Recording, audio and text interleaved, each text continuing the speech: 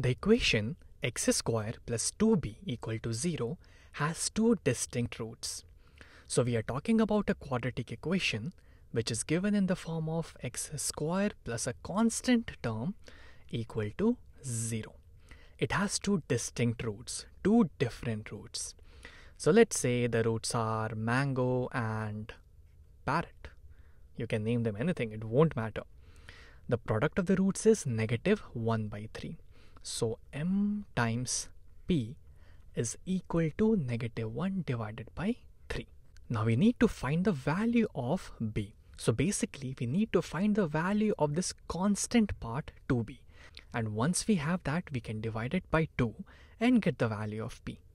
So there has to be some relation, some connection between the constant part of the quadratic equation and the product of roots.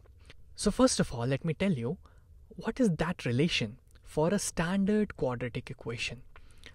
Ax square plus bx plus c, in which all the terms are on one side of the equation, and we write this as decreasing power of x. For this standard equation, product of roots is equal to constant term c, this constant term c divided by coefficient of x square, that is a, c by a. So the strategy would be to change any given quadratic equation into standard form and then use this relation to connect the product of roots with its coefficients. And if you're wondering how did we get this relation, so one of the ways could be to use quadratic formula to find the product of roots. In this case, when you will multiply both the roots, the final expression that you will get would be equal to c by a. And if you want to know more about this process, how did we get this, definitely try to watch previous videos of this unit in which we have clearly explained the entire process.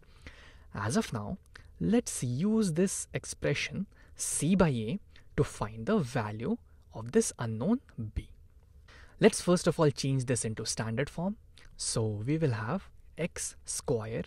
Now there is no term with variable x, so we can write that as 0 times x. This is actually equal to 0, so it won't make any difference, plus of constant value, that is 2b equal to 0.